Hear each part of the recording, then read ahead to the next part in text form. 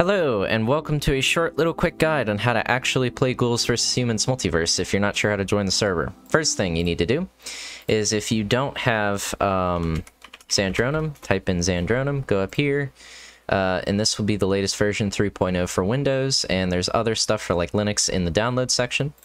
It'll print out that, well, not print out, it'll download this little installer. You run that and set where you want to have your stuff installed. This is where I have mine.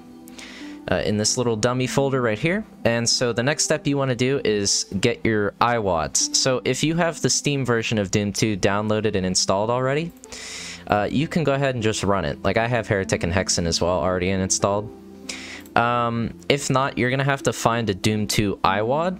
I'm not exactly sure where to find these because I've always just used the Steam version, but once you find it, you need to put it in this folder and then run Zandro to test, and it should let you join, like actually play the game. Next step you want to do is go to Doomseeker and go to doomseeker.exe. So the first things you need to do is go up here to the top left, configure Zandronum, set the path where your Zandronum executable is. Mine's just set to the one that's already my actual Doomseeker, but you would set this to where your Zandronum is. Go down here to General. This is very important.